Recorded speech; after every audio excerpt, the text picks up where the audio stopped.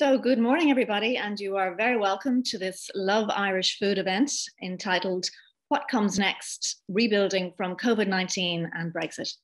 My name is Alison Cowzer and I'm your host for the event this morning. We're delighted so many of you have joined us and we're looking forward to an interactive hour or so. We've a lineup of some great speakers and we're hoping for some questions and comments from yourselves. You can use the Q&A function at the bottom of the screen. Please get involved. We'd love to hear from you. The hashtag for the event today is #LoveIrishFood. So again, if you're on social media, please give it a mention. We'd love to hear from you.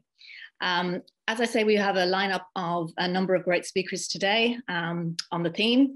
I'm going to introduce our first speaker. We're hoping for about an hour of the full event, so I won't delay, and I'll introduce our first speaker for this morning. It is Tánaiste, Minister for Trade, Enterprise and Employment, Leo Varadkar. Good morning, everyone. First of all, thank you to Kieran, to Donald and to Alison for inviting me to be part of today's webinar. The role of Love Irish Food has never been more relevant in promoting locally produced food and drink brands than it is today. Despite the extraordinary challenges of the past year, the agri-food sector has demonstrated great resilience.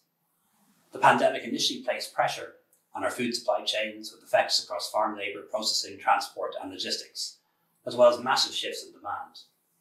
The food service industry in Ireland and Europe experienced near collapse in demand due to the forced closure of the hospitality sector. And yet at the same time, Irish food retail demand increased to see year-on-year growth of almost 20%, with Irish shoppers spending over £1 billion on groceries in 2020, 162 million more than in 2019. The value of our food exports in 2020 was down only 3% compared to 2019. And that's an impressive achievement when you consider the year that it was with COVID and Brexit. Last week's economic figures from the CSO demonstrated how Ireland in many ways two economies. On the one hand, we have a booming traded and export sector that helped Ireland become one of the few countries in the world to record growth in 2020. On the other hand, we have a domestic economy that contracted by 5% due to the pandemic. I believe we're lucky to have successful companies operating in pharma, digital, medtech and the agri-food sectors. Their success means we can continue to afford to fund the pandemic unemployment payment, the wage subsidy schemes, as well as the extra investment we need in healthcare, housing and education. But it also highlights the extent to which the domestic economy is really hurting and why we must do everything in our power to reinvigorate it in the coming months. As you all know, the food and drink sector is Ireland's most important indigenous exporting industry. 137,000 farms produce over 8 billion in output. We have 770,000 hectares of forest and over 2,000 fishing vessels and aquaculture sites. The agri-food supply chain stretches from rural and coastal areas all across Ireland to the UK, Europe, and further to markets in the Americas, Asia and Africa. The sector also makes a really significant contribution to national employment, employing over 164,000 people, or 7% of employment in 2019. And outside the Greater Dublin area, it provides between 10 and 14% of all employment. The agri-food sector has evolved to meet the needs of its customers, domestically and internationally. And now as we move into the second quarter of 2021, that adaptability is even more important. Ireland has a strong international reputation as a supplier of safe, nutritious and sustainably produced food. International consumers seek out our food and beverage products in what is a very competitive international market. We should be proud of this and work to enhance that reputation for the benefit of farmers, fishermen and other producers. You can be sure that the government will play its part in the coming months to help the sector to plan for the future. And since the onset of the pandemic, we've introduced a range of grants, subsidies and loan schemes, including the COVID-19 Working Capital Loan and also the COVID-19 Credit Guarantee Scheme. Back in February, Minister McConnell and I made the first call for the Capital Investment Scheme for the processing and marketing of agricultural products. In recognition of the sector's unique exposure to the impact of Brexit, this fund will put €100 million worth of investment into helping the sector to adapt, diversify and innovate, essentially to make new products and tap new markets. There's a €10 million fund available since 2018 for the prepared consumer food sector, And this fund is in place to help with the purchase of specialist equipment, providing companies with the opportunity to pilot equipment, to scale up production, and to enable the adoption of novel technologies to meet evolving consumer demands and expectations. Companies can also avail of the specialist knowledge and expertise of Teagasc staff in piloting and developing new food products. There's also the Leader Food Initiative, which continues to support new and existing artisan, micro and small food and beverage producers to overcome emerging challenges through investment in areas like market development, competitiveness and innovation. And a new call for proposals under this scheme will take place later this year. As you know, Love Irish Food encourages consumers to make informed choices about buying food and drinks made in Ireland, to create the realisation that every time a consumer makes a conscious decision to purchase the product, this is good for local employment and local businesses all over Ireland as well. Love Irish Food plays a central role in driving home these messages, because ultimately it's the purchasing decision of consumers that matter most. Local food isn't just produced locally, but also more sustainably, and consumers and businesses are now more interested in environmental sustainability than before when choosing what to buy. I believe we've an advantage in Ireland with the Origin and Green programme, and we need to build on this to provide proof of how we're continuously improving our environmental performance. Our success depends on our ability to develop and sustainably grow in areas where we have real and tangible competitive advantages. Our small food and drink business sector is one such area. So I'd like to express once again my admiration for the performance of our Irish food and drink sector and everyone involved in it. The government and our state agencies will continue to back you in the period ahead. It will be difficult, but there are grounds for optimism. More than 500,000 vaccines have been administered, and this will ramp up across April and May. And the really positive news is that the vaccines work and are close to 100% effective when it comes to avoiding hospitalisations, severe illness and death. Things are going to look a lot better in a few months' time. So I know it's been a really difficult start to this year, but I'm increasingly optimistic about the year ahead. So that's it from me. I really hope you have a productive and enjoyable webinar. Thank you very much. Thank you, Tánaiste, and thank you for those words of support for Love Irish Food and for the Irish food industry, and also reiterating just how important the industry is to this country. I'm now going to have a discussion with Kieran Rumley of Love Irish Food. Kieran, you're very welcome. Thanks indeed, Alison. Pleasure. Kieran, I suppose for anybody listening today or watching today who's not hugely familiar with Love Irish Food and what you do, can you give us a little bit of background on the organisation? Surely. Love Irish Food was set up just over 10 years ago about now.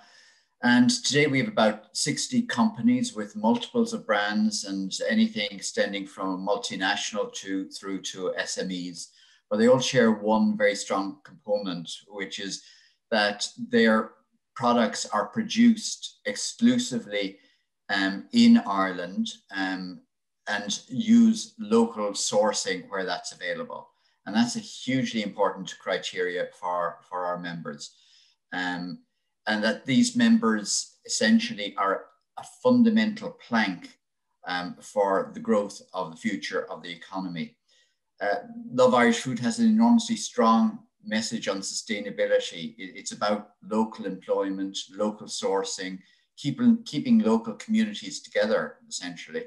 And the Tánaiste has mentioned that really in terms of the role that those companies are going to play in rebuilding the economy post-COVID and Brexit.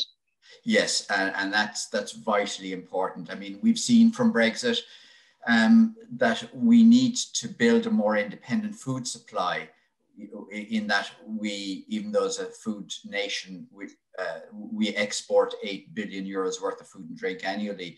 We import 8 billion worth of food and drink annually, 4 billion alone coming from the UK.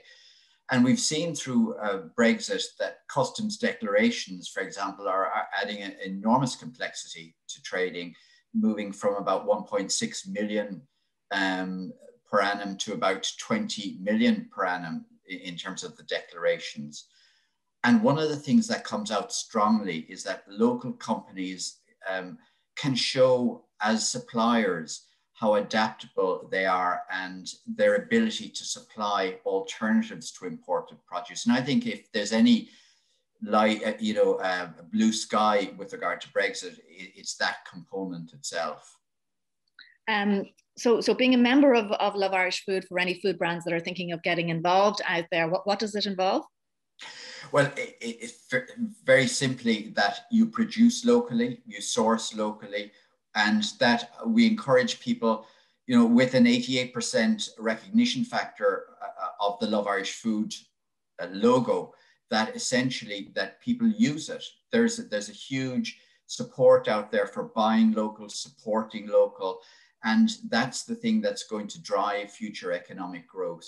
We, for example, to our members, have a very big social engagement following of 65,000 on Facebook alone, with a really active weekly engagement. It's not just a one-off thing, it's continual.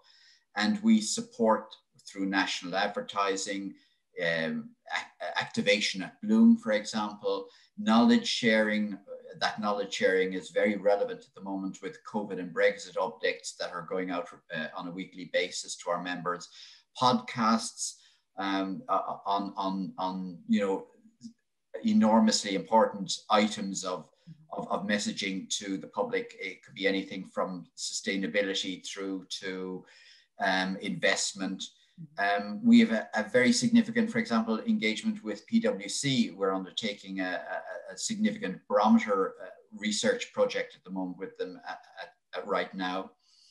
But essentially, we have one big new initiative coming through in this year, and that's a new retailer partnership to support Love Irish Food producer members. It's the one big gap in our communications process at the moment that involves when the shopper goes into store, that they get facilitated with a message that allows them to be a bit more enlightened on what products are actually produced here as they reach out to put a product into their basket.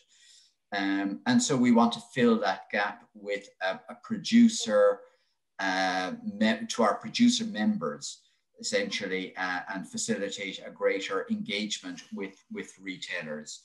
And that's a very positive new initiative, Kieran. I mean, I suppose as East Coast Bakehouse, we are very proud members of Love Irish Food, and certainly would attest to the huge benefits that we've seen throughout our membership.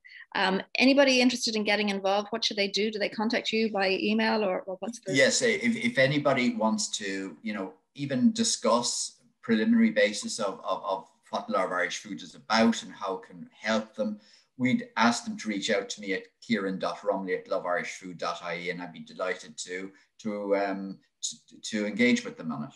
And obviously the website, the loveirishfood.ie will actually give people a very good overview of what we do, how we do it, and the frequency of which we engage with our members.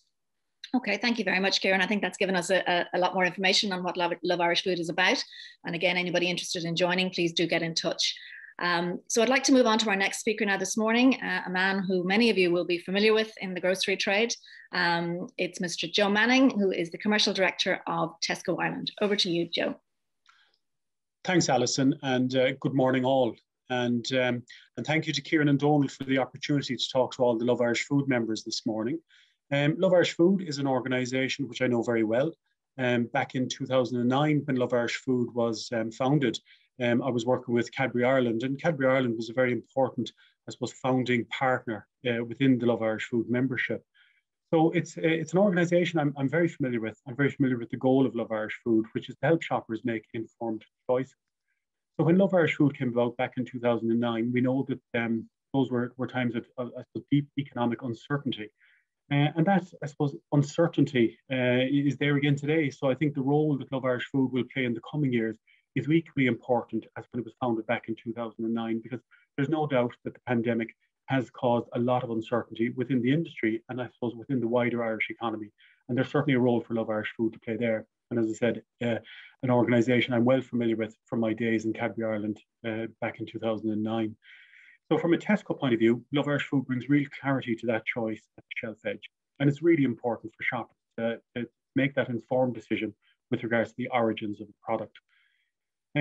So I suppose my objective over the next few slides, over the next 10 minutes or so, is hopefully to help the Love Irish Food members understand Tesco a little bit more, because it's fair to say that Tesco is often a little bit misunderstood. So if we move on, many of you will be well aware of the Tesco organisation. We're 24 years in Ireland now, 151 stores, 13,000 colleagues. So no surprises there. You're all very familiar with that face of Tesco. I think what's probably less well known is that Tesco is the largest purchaser of Irish food and drink in the world. So 1.6 billion of purchases annually by Tesco Group. A huge amount, obviously, in Ireland. Then it's a huge amount as well going into the UK in particular, and also into the wider European business.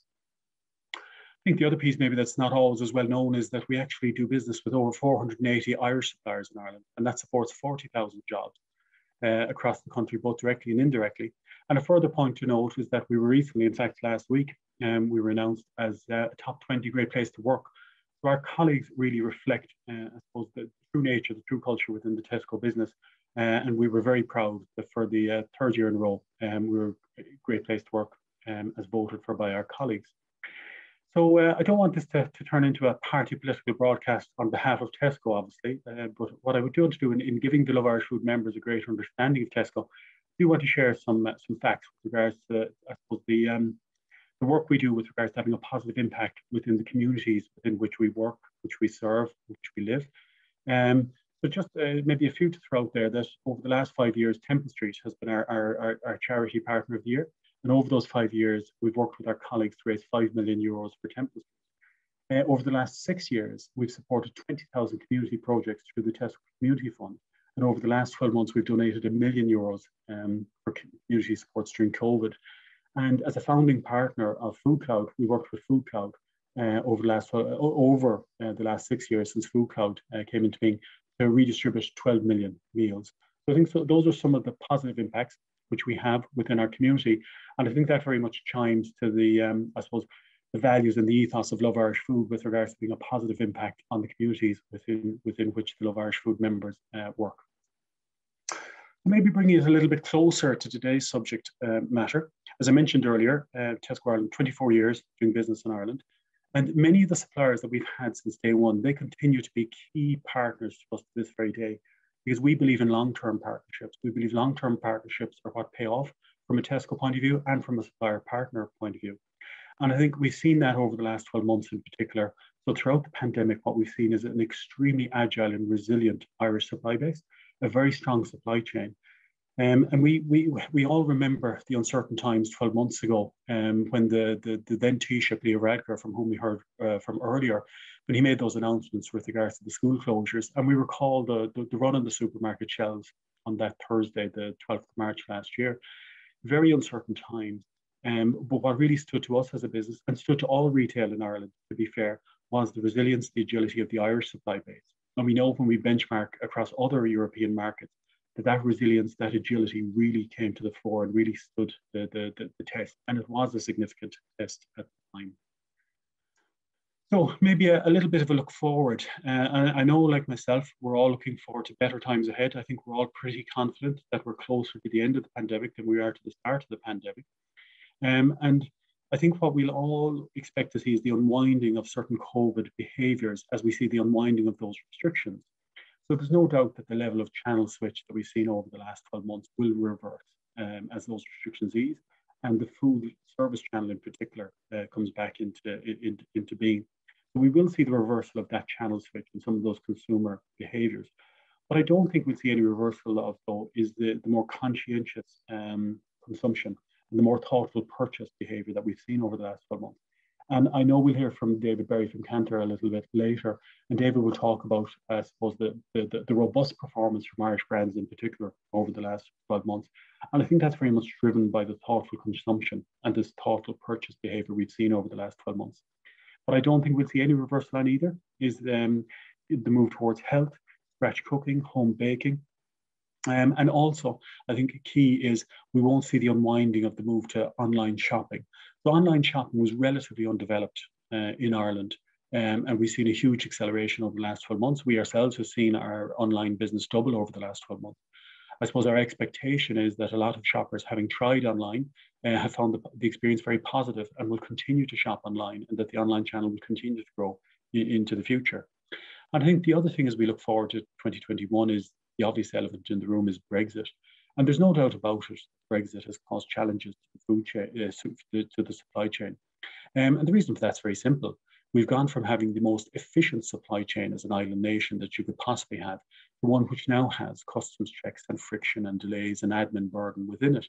Now, there's no doubt that things have settled down over the last number of months, but by the same token, those friction costs and that admin burden, those time delays, they're not going to go away. They're part and parcel of the new supply chain for the island of Ireland.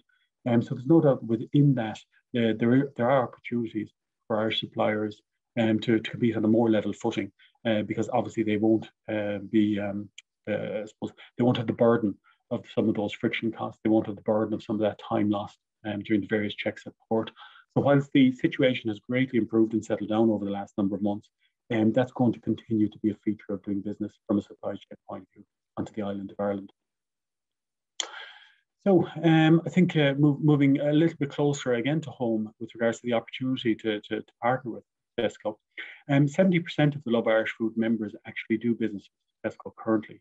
And as I mentioned earlier, Tesco, from a commercial point of view, from a business point of view, is all about long-term relationships with supplier partners. We don't believe in short-term tenders, and we don't believe in trial listings. We believe in long-term partnerships, which is why many of our suppliers today are the same suppliers that we did business with 24 years ago. I suppose we work best with suppliers who have a relentless passion for quality, and they're focused on category growth, not not stealing from a competitor, I should say. Within the business, we have three groups of stakeholders.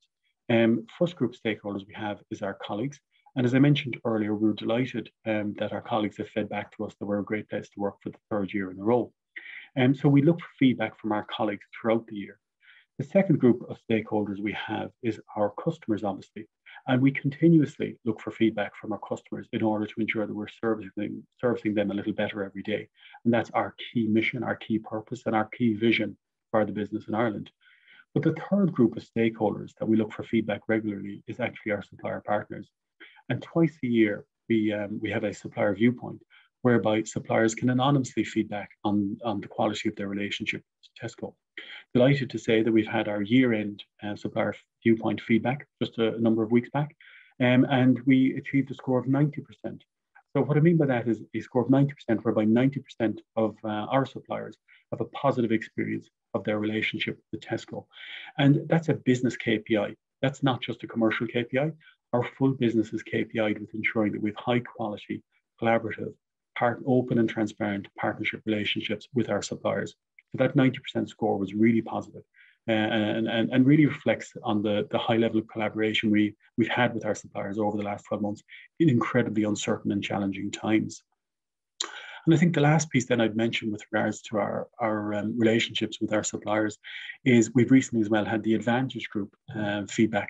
So the Advantage Group are an independent company that I suppose audit and interview and review all supplier retailer relationships across the island of Ireland. And they recently fed back on their latest results. So delighted to say that for the fourth year in a row, the Tesco Ireland is the #1 retailer in Ireland to do business with, as fed back by our suppliers and as audited independently by the Advantage Group. So, as I say, I couldn't underemphasize or overemphasize the importance of our supplier relationships and having those collaborative supplier relationships. So moving on then to my last slide, you'll be glad to hear. The one thing I would accept, and I do hear it, and I hear it particularly when I go to various trade shows such as Bloom or such as Gloss, I do get feedback that it is really difficult to break into Tesco, and I fully accept that. The reason it's very difficult to break into Tesco is we value long-term relationships. We don't believe in short-term tenders. We don't believe in trials. We believe in building strong and lasting collaborative relationships with our suppliers. However, the downside of that is it is difficult to break into Tesco. So I think myself and Kieran and Donald, we're having conversations at the moment to try and understand how we can demystify that process for the Love Irish Food members and develop a relationship with Love Irish Food, which will help Love Irish Food members to get that access to the Tesco buyers, to get the opportunity to put their products in front of the Tesco buyers. So we would expect, I'm sure Kieran will update on that, maybe a little later in the year, but we certainly with positive intent, we're working with Love Irish Food at the moment in order to ensure that Love Irish Food members have that access to the Tesco buyers, because we are committed to demystifying the process for the Love Irish Food members. So that's it for myself. I'm going to hand back to Alison now. I think there'll be an opportunity to send in questions through the chat function, so please take that opportunity. And no doubt we'll talk to you a little bit later on. So back to Alison. Thanks very much. Yourself. Joe, thank you very much for the presentation, and I think we would all welcome that opportunity to see that the relationship with Tesco demystified. I mean, your support for the Irish food industry is outstanding, and I think particularly you did mention that partnership approach between producers and retailers throughout the COVID crisis, particularly, and Brexit, which is ultimately going to, we hope, deliver a more prosperous future for us all. But great to see the level of cooperation, as I say, between producers and Tesco over the years. And I know we all hope that will continue. So thank you for your presentation. We're going to move on now to our next presenter. Our next presenter this morning is Jim Power, who is an economist. His views are widely sought across many organisations and the media in this country. He's also a director of Love Irish Food, and clearly he's with us in terms of understanding a lot about the Irish food industry and Irish food brands. And we look forward to hearing Jim. I'm going to hand over to you now, Jim Power. Good morning, Alison. Thank you very much for the introduction. I will just share my screen here. Okay, there we are. Thank you very much for the introduction. Welcome everybody to the Love Irish Food webinar. I'm not going to detain you too long. I just want to talk a little bit around some of the issues in the Irish food sector, and I suppose more importantly, some of the challenges and the potential opportunities ahead. Just to summarize the, I suppose, contribution of the agri-food sector is interesting. Back in 2008, 2009, as the economy crashed, I think there was a strong sense about the place that the agri-food sector and its contribution, particularly its contribution to regional economic activity, had been forgotten during the Celtic Tiger years. It had become very unsexy, and there was a lot of other industries and sectors that were really top of the pile in terms of media coverage, etc. But I think after 2008, 2009, there was a very strong realization that actually the food sector could and would play a significant role in rebuilding the Irish economy and Irish society, which it actually did. Looking at the latest statistics on the sector in 2020, according to CSO data, slightly different than Board BA data, but slightly, we're looking at food, live animal and beverage exports of around 13 billion. Okay, so a significant and the biggest indigenous export sector of the economy. In the final quarter of 2020, we had over 60,000 people employed directly in food and beverage manufacturing. We had another 99,900 people involved in animal and crop production, so farmers mainly there. So you're talking about direct employment of over 160,000 people. And of course, then the indirect economic and employment impact is very, very significant. But the direct contribution is equivalent to roughly 7% of total employment. But it is a high value added employment in the sense that it is all very firmly rooted in the domestic economy and the community.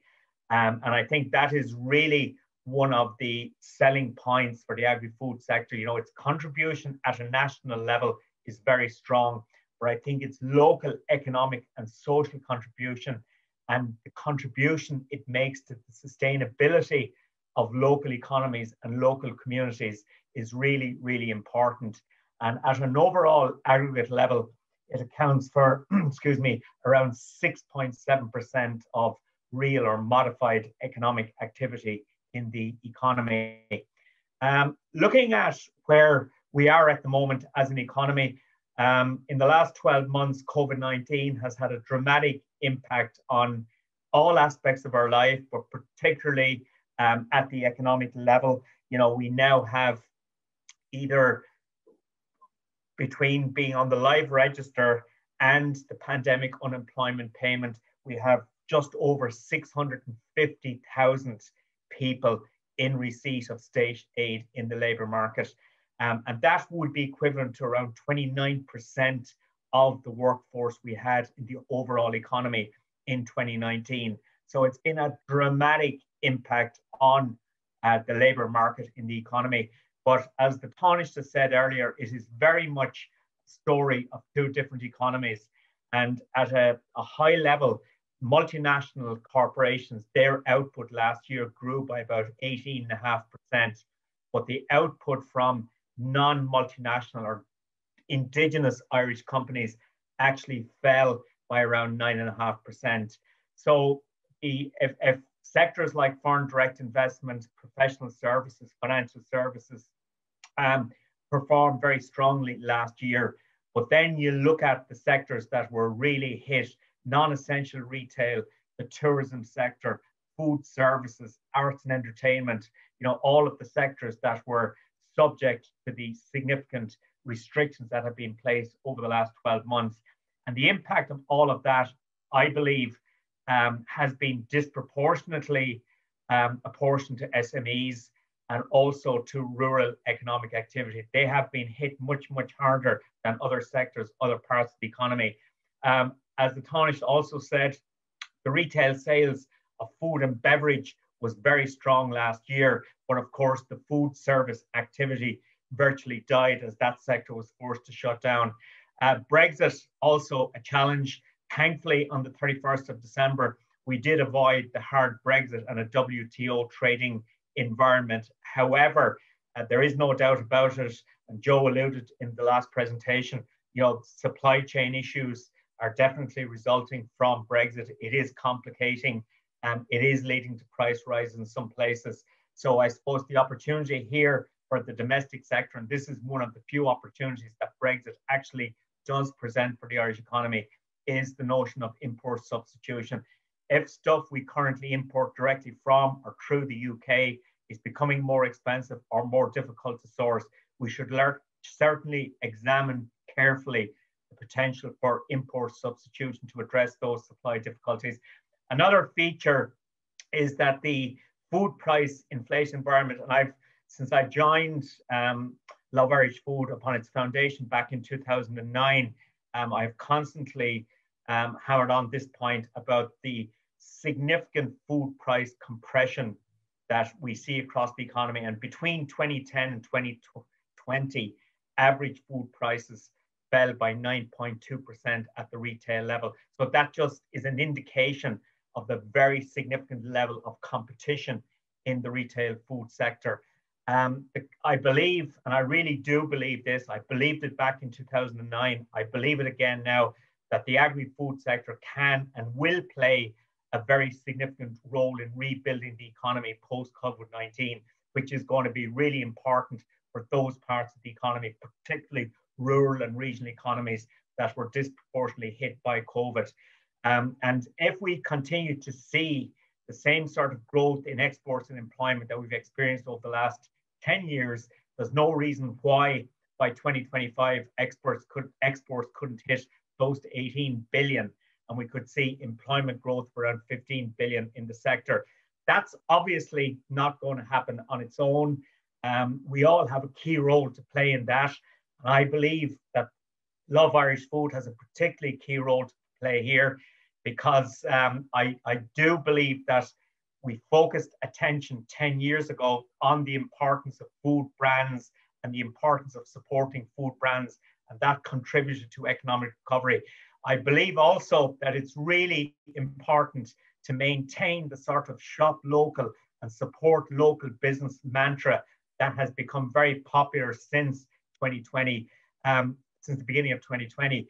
A local food outlet of mine here in Dublin, there's a sign outside the door which says, and I see it every morning on my walk, buy local or goodbye local. And that sort of sums up, I think, the sort of message we need to hammer out there, that the real importance of supporting local businesses. And I would describe it as food nationalism. I think that ethos would work wonders for rural Ireland. And I've no doubt that you all will play a part in that. But certainly as an organisation, Love Irish Food will try and promote that ethos as much as possible. So that's it. A very quick run through the word. Thank you very much for your attention. I would be delighted to take any questions at the end of the session. So without further ado, I will hand back to Alison. Thanks very much, Jim. And maybe that's the soundbite of the session here today. Buy local or goodbye local. Whoever the retailer that put that up in the window, I think had a great insight to I suppose what we're all hoping for, which is people continue to buy their products locally post COVID and obviously post what we're seeing at the moment on Brexit. So thanks, Jim, and I look forward to. I'm sure we'll have lots of questions for you at the end of the session. And I'd like now to introduce our next speaker. One of the things which as food producers we've been struggling with, I think, over the last year is that ability to, I suppose, understand the market a bit more, understand consumer motivations, consumer behavior, and what are they telling us. So I think we would always look to Kantar as a great source of information and data. So I'd like to introduce our next speaker, who is David Berry, the Managing Director of Kantar Ireland. Over to you, David. Thank you very much, Alison, and good morning, everyone. And thank you for the opportunity to speak today. So what I'm going to be talking about this morning is some of the big questions facing food brands and Irish food brands in particular, as we look beyond COVID and beyond Brexit and as we head into what remains of 2021. So what I wanted to start with was actually just taking a bit of a step back, taking a bit of a look backwards to 2020 and just try and outline some of the big stories that came out. It was obviously a tumultuous year for the population in general, but also in particular for the retail food service sector, which saw dramatic changes across the course of 2020 once we entered into lockdown. So 5 big key points that I'd pull out from this and call out this morning. So number 1 would be that we did see a dramatic shift in food and drink patterns. So with the closure of food service and the closure of the impulse sector, we saw a big transition into in-home. So as a population, as consumers, we spent 2 billion more on food and drink in the home, a trend that is continuing into 2021 and will continue in for some time up until we have a return to an open economy and an open food service sector. An important point to take out from this, and I've got another slide to come on this, is that Irish brands were definitely at the forefront of this. So we saw strong sales growth for Irish brands. So the thoughtful purchase decision that Joe talked about very clearly is definitely on the mind of consumers, and that's something that I think is a job for us as an industry to really hammer home across the rest of 2021. There was a significant change in how in the approach we take to our shopping for food and groceries as well. So we moved away from a little and often approach and made fewer but bigger trips. So we actually visited retail outlets 5% fewer occasions, again talking about the retail the retail environment, but each shopping trip that we made was 20% larger. And certainly I think that's a trend that's going to continue as well. And it's a good point for brands. Brands are more likely to get picked up in those bigger shopping trips. So as the consumer moves towards that, it can create opportunities for brands.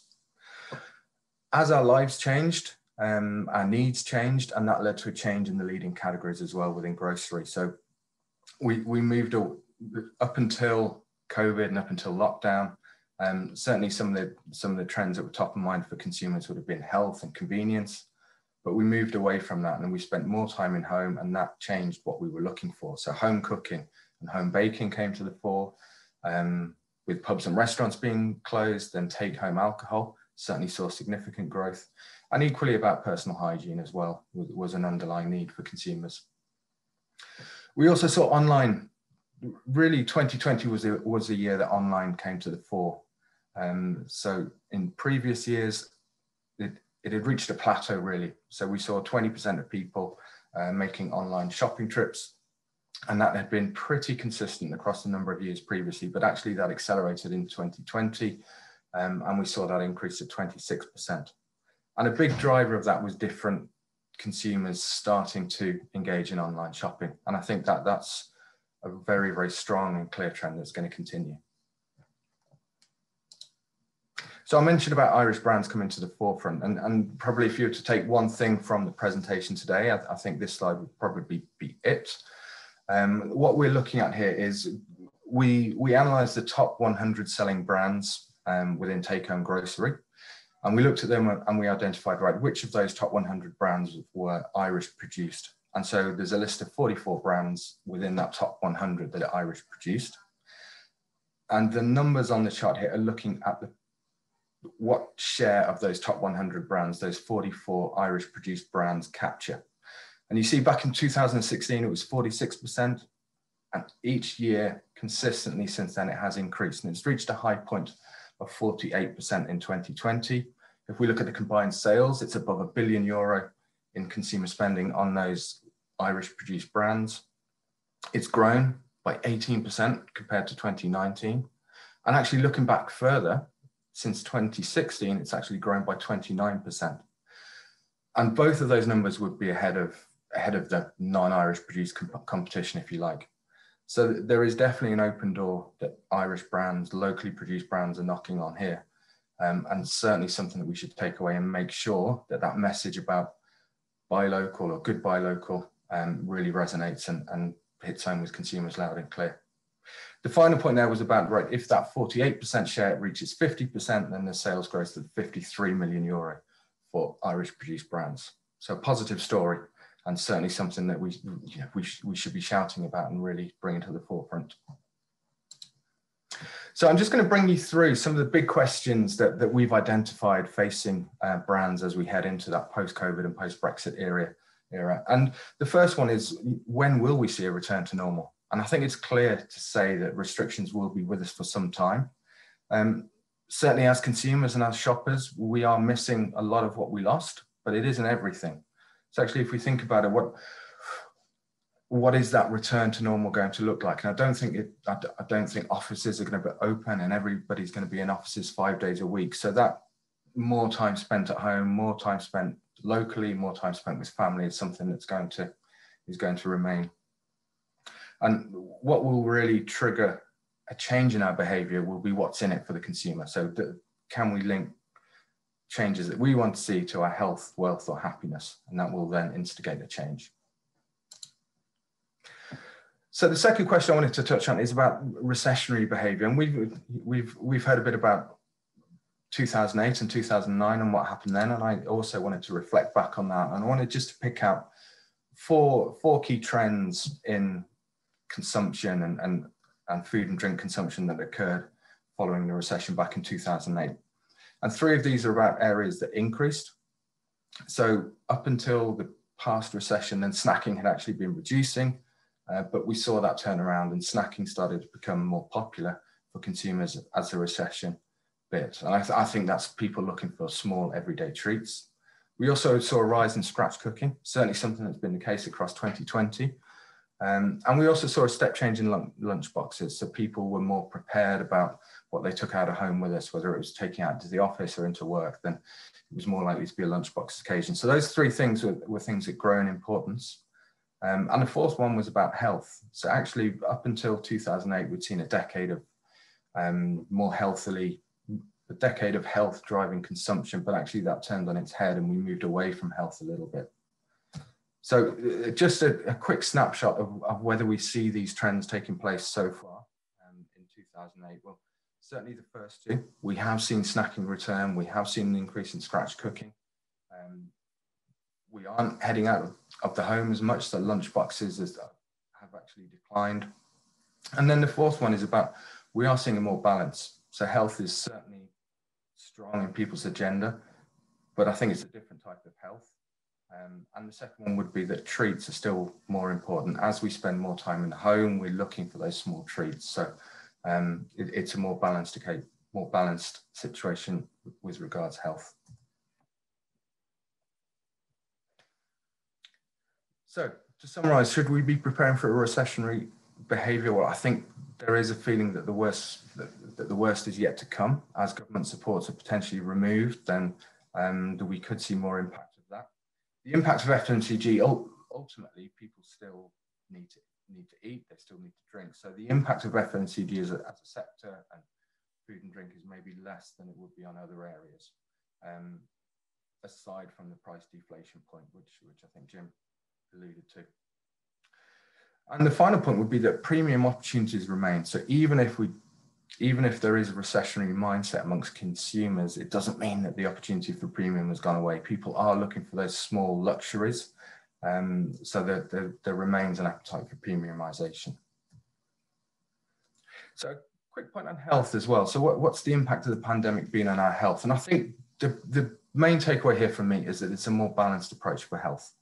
So typically when we talk about people being healthy, we talk about eating healthily and looking to control the amount of bad foods they eat and consume more healthier foods. But actually it's a bit different this time. I think the impact of the pandemic is clear that it's a more all-encompassing approach to health, covering both physical and mental well-being. So the big takeaway from that for me, there's 2 points. One, in terms of physical well-being. So it's a watch out really around, could there be stronger government intervention? I think we've seen it in a couple of instances, such as the sugar tax and looking to bring in minimum unit pricing on alcohol. So there are signs that the government is taking more of a proactive approach in encouraging us to be healthy. And then on the mental well-being point, I think there's a point there about what role brands can play. So is there an opportunity to brands to link into this growing concern about mental well-being, and whether it's partnerships with charities or really being active in the local community? I think there's definite opportunities for brands there. So to summarize that, the health has become more important and holistic. Self-care and wellness is rising in prominence. And so it isn't about shoppers looking for quick fixes, it's about those big lifestyle improvements that they're looking for. And there's definite and clear opportunity for brands to play a role in that. So the fourth big question, and one that's really, really relevant if we're thinking about Irish brands and locally produced brands, is about, should we be shouting about our sustainable credentials? And I think the answer to this would be a very, very clear yes. What we're looking at here is the results of a global survey that we have conducted. It involves interviews of 84,000 consumers across a range of different countries and markets. And through a range of different questions, we've actually been able to create a shopper segmentation or a consumer segmentation based on people's attitudes towards sustainability. And the key takeout here would be that currently we see that 1 in 5 people can be classified as eco-actives, increase in importance compared to 2019. So it's increased from 16% of people up to 20. And we've also seen a growth in eco-considerers. So eco-actives are those where sustainability and the economic impact of their choice really drives their decision-making. Eco-considerers are, it's part of their decision-making process, and the eco-dismiss is obviously a reduction there in their importance. So what does that mean, and what is it that brands could be choosing to shout about? And we ask people about, what does sustainability mean to them, and what are the issues that they consider when they are considering taking action. So the ones at the bottom here are the ones that are really, really important. So packaging really comes through being a vital driver in the decision-making process amongst those people who are more eco-considerate. So packaging that can be recycled, biodegradable, or other material than plastic. We do see more local products come up there as well. So 23% of people saying that's something that they look for. So definitely something that Irish brands can be looking to build on and use in their messaging with consumers. And more people can identify a brand that's doing a good job. In 2019, only 12% of consumers could, so now it's up to 22%. So people are looking for brands that really make a difference here. And there's clear examples from a packaging point of view. The one that is really, really front of mind for consumers, we see it, whether it's about moving to recyclable plastic, reducing the amount of packaging used in the items, or even using towards an eco refill packs that we've got examples of as well. So different ways and means that brands can achieve that sustainable messaging. So the summary would be that the sustainable issues are gaining in importance, most certainly. The most engaged shoppers really do make different purchase decisions than those who are less engaged. So really having that front of mind and putting it in front of consumers is important. So the final question that I wanted to look at was what channels are going to drive our future growth? So where do we see the retail environment heading over the coming years? And certainly one that Joe touched on in his presentation, talking about the impact that they've seen in Tesco. Tesco was certainly at the forefront of online delivery even before the COVID pandemic hit and before we moved into lockdown. But actually what I just wanted to start and just touch on, I guess, the flexibility and responsiveness that the major retailers have shown across the course of 2020. So clearly a tumultuous year, lots of change, people looking for different ways to purchase and to engage with retailers. And I think the response has been very, very clear. And we can pick examples from across the big retailers, whether it's about introducing drive-through grocery pickup destinations, partnerships that some of the retailers have launched into. So for example, Dunn's and Buy Me. A really interesting one around Tesco with trialing drone delivery, which again is moving it on to the next level and to anticipate what comes next. We've seen Lidl launch a Lidl Plus app, so a different way to engage with consumers, and then Aldi also teaming up with delivery. So certainly a lot of change going on within that retail environment and the way retailers look to engage with consumers. And I mentioned that 2020 was certainly the year that online grocery took off.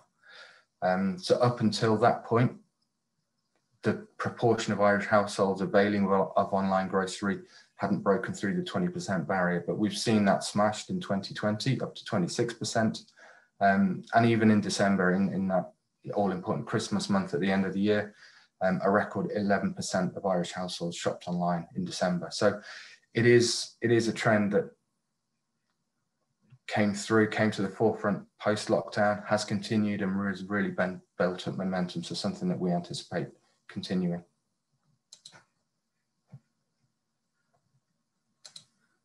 So I'll move on and just finish off with what we consider to be the big 5 key takeouts for Irish brands looking across the rest of this year and the post-COVID and Brexit environment. So the first point for me would be really about amplifying those local credentials. I mentioned about it is an open door.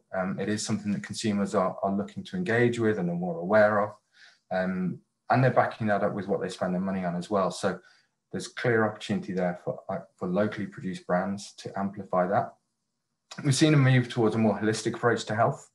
So less about physical well-being and more encompassing both physical and mental well-being. So what can brands do to try and engage with consumers around that? We can now see that 1 in 5 consumers are classified as eco-actives. So sustainability is coming to the forefront, that more thoughtful purchase decision. And that can be a real advantage for local brands. Certainly, less food miles and those angles can certainly create some opportunities for locally produced Irish brands. We've seen that online shopping took off in 2020. It is now embedded. We've seen different types of consumer, the more older consumer starting to avail of online shopping. So it is a trend that's now firmly established and is going to continue. So then it becomes about, okay, how do you optimize your offer, both in that digital environment, but also in the physical store? And the final point would be, even if we do enter into a recessionary environment, it still means there's an opportunity there for premium. So people looking for in-home treats, those small luxuries, to replace that out-of-home expense with. So thank you very much. Thanks for your attention. I'm going to hand back to Alison now.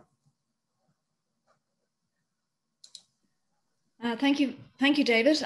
Great to see those insights, and I suppose great to get an opportunity to really begin to understand what consumers are thinking in these really tumultuous times. Particularly good to see that takeout of your advice to amplify local connections and local provenance, which is something that all of Irish Food members clearly are in a position to do, and I suppose understanding that is something that consumers are seeking is really, really important for us. So thank you to all our speakers. We're going to take a few questions now from the audience, and I see we've quite a number in. I have a question here coming in from James Keys for Joe, actually, in relation to Tesco. And I suppose it's a question in relation to small businesses. What are the opportunities for small businesses with Tesco? And of the 480 suppliers you have, how many of these are small businesses? Thanks, Alison. Thanks for the question, James. The majority would be small. I don't have the exact number. I'd have to come back on that, but you can be certain the majority of the 480 would be considered smaller suppliers. And we've arranged suppliers that will go from local supplying 2 or 3 stores all the way up to obviously the big multinationals, which would be Irish-based, Irish manufacturers. So there's an array there. The majority are small. But I suppose the opportunity is very much about the product itself and is there a customer need for the product? Because obviously space on shelf, even in our large stores, space on shelf is at a premium. Therefore, we will only introduce a new brand if it offers something different for the shopper. So that's the key criteria on the opportunity for a smaller supplier is, does the brand offer something differentiated? Will it grow the category? Does it offer value to the customer? And even if you take the I suppose we've spoken quite a bit. Jim has spoken about it. David's spoken about it. Kieran and myself have spoken about. There is a move towards buying local, more conscientious purchase, and that does add value as well. So differentiation and creating customer demand by knowing the product and the target market would be the answer, Alison. Okay, thanks for that, Joe. We have a question in for Jim. Jim, you did mention the potential impact on inflation during your presentation. So the question is, what inflationary impact should Irish consumers expect over the coming years, driven by both Brexit and COVID-19? There's a big debate going on globally at the moment, Alison, about inflation generally, because there's so much monetary and fiscal stimulus in the system. There is in this country, in the last 13 months, we've increased savings by over 14 billion. There's 126 billion in personal savings in the system at the moment because people can't really spend. So there's going to be an influx of money back into the economy whenever people feel able to spend and confident and safe to go out and spend. So at a general level, there's going to be a bit of an inflationary impulse for a while, okay? At the food level, I think there will be some inflation with individual items, but I do not envisage an overall surge in food price inflation. And in fact, I think that food price compression will remain the general feature of the landscape into the future. In other words, the trend of the last 10 years, I would expect to extrapolate forward, but accepting that there will be individual items, and we're already seeing it, that have gone up in price because of supply chain difficulties with Brexit. But I do not envisage a surge in food price inflation. Okay, all right. Thanks for that, Jim. We have a question in for David, and I suppose, David, it reflects, I suppose, the gains that have been made by many brand owners. What should Love Irish Food brand owners focus on to ensure that they hold the upside, perhaps, that they've received during COVID-19 and Brexit from that local shopping impetus? Yeah, thanks, Alison. I think definitely getting that message across around the importance of buying local is really, really key. I mentioned about it being an open door. It is something consumers are looking for. So making that really, really apparent and clear to consumers is important. I think allied to that is a sustainability angle. So lower food miles, the local production, if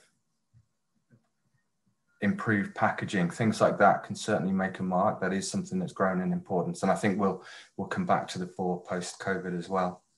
And then the final one would really be about probably the most important moment is that moment of purchase when someone's in store, making their mind up, deciding exactly what it is that they buy. So that really making sure that your messaging and what you stand for as a brand comes through in store, I think is vital. Okay. Thanks for that, David. We have a question in from Thomas Hubert, and it's for Joe, and it's in relation to that double-edged sword of Brexit and COVID. So, question for Joe: could you expand on how you square the circle of Brexit being both a challenge and an opportunity for Irish suppliers? Do you mean that when frictionless trade is ended between the UK, will it encourage Tesco UK to start focusing on smaller number of key suppliers from countries like Ireland? Could you focus on that? Yeah, and hopefully if I'm hearing the question correctly, I think the opportunity is for Irish suppliers to continue to supply into the UK market. Reality is the UK market is the 8th largest market in the world. Therefore, we can't underestimate the importance of the UK market. And I think the level of preparation from Irish suppliers has been very good with regards to Brexit. and they have successfully navigated thus far. Our UK business values the quality of Irish produce, and as I say, the ambition is to continue to stock Irish produce in the UK. So I think that's the key part with regards to the challenge and the opportunity from an export point of view. From an import point of view, I think, you know, Jim referenced it earlier on production nationalism or food nationalism. I think what you'll find is there is an opportunity for Irish suppliers to level the playing field a little bit because of the friction, and also the Irish grocery market is relatively small.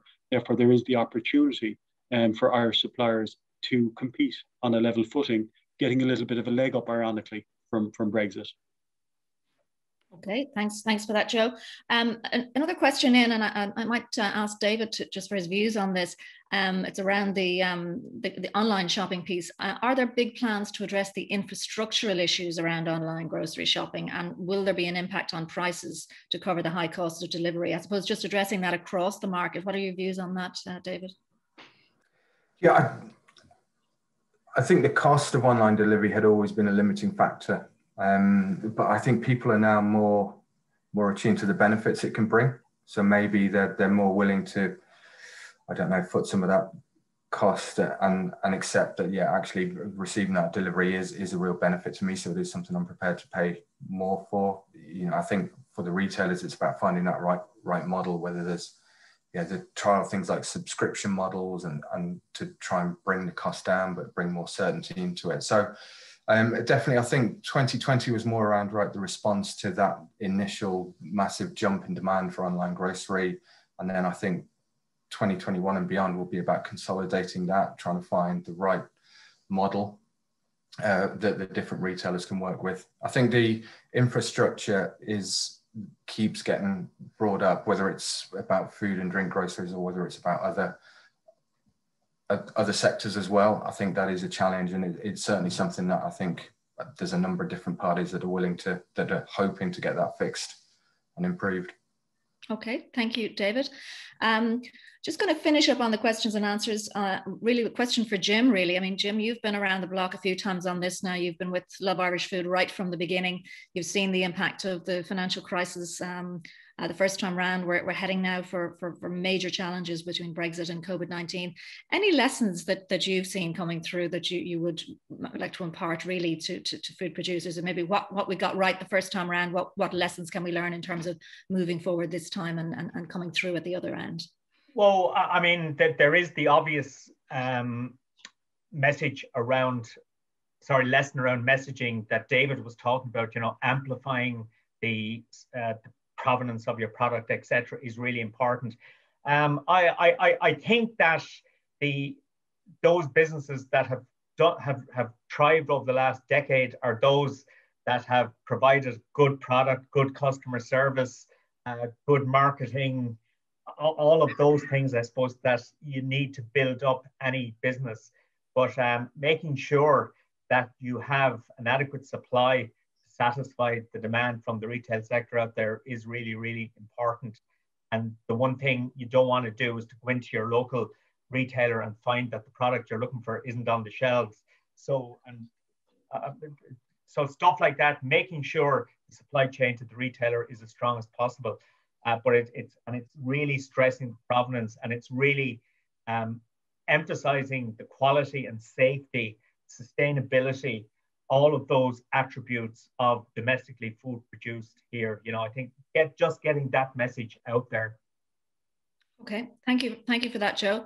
We're under pressure on time, and we have run a little bit over, so thank you all for staying with us. I'd like to finish up really by thanking everybody who's taken part today.